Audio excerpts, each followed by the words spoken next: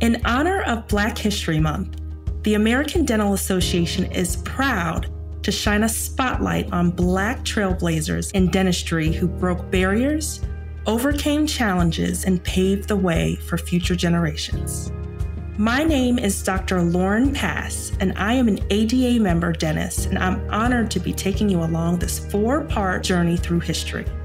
Dentistry, one of the world's oldest professions with a history dating back to 5000 BC, wasn't modernized until the 1700s.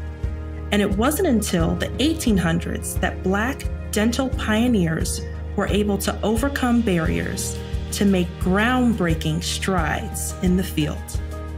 Our first trailblazer is Dr. Robert Tanner Freeman, a native of Washington, D.C., and the son of former enslaved people. Despite facing rejection from 2 dental schools due to the color of his skin, Dr. Freeman persevered. In 1869, he became the first Black American dentist in the nation after graduating from Harvard University's School of Dentistry. Opening his own practice, he paved the way for others until his passing in 1873. Dr. Robert Tanner Freeman's journey marked the beginning of a new era in dentistry for Black Americans.